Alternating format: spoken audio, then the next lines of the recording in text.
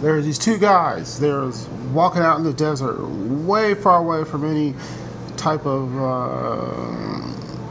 city or dwelling or anything like that. Way out in the desert. They're walking along. They decide to lay down and take a rest. And when they decide to lay down and take a rest, one of them got bit in the penis by a snake. The snake. And he said, "Help me. Go get a doctor. Somebody help me. Go get a doctor. Go get a doctor." So he said, "Okay, I'll go get a doctor." So he went miles away.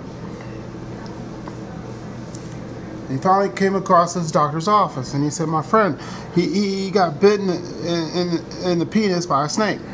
What shall I do? I think the snake is poisonous." Well, the doctor said, "Well, you got to go out there, and you got to suck all the poison out of where he got bit." So he heard the news from the doctor, and he went all the way back out to the desert to find his friend. And his friend said, "What did the doctor say? What did the doctor say?" And he said, "You gonna die."